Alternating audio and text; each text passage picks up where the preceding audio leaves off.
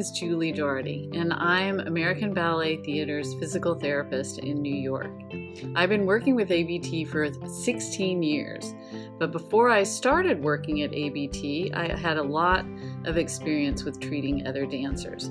I started out studying dance and psychology in college for 4 years, and then I went on to get a master's degree in physical therapy, which is just an advanced degree in physical therapy to allow me to be a physical therapist. In between those two degrees, I also taught dance and psychology and Pilates, which is an exercise technique that is very helpful for dancers, and we're going to talk more about that this week.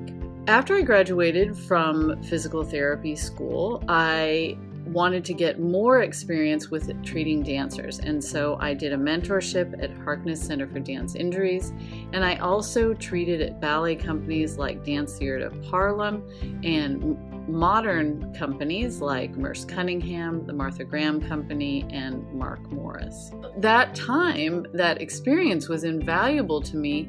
I learned so much about different dance techniques and dance training, and that 14 years of education and training really prepared me for accepting a full-time job here at ABT.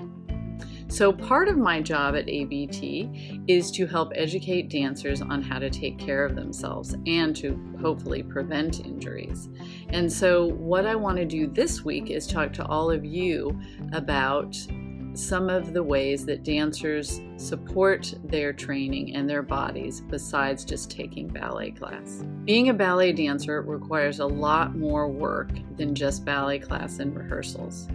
So let's all get up and move and try some of these exercises. Thanks, and hope you have fun this week.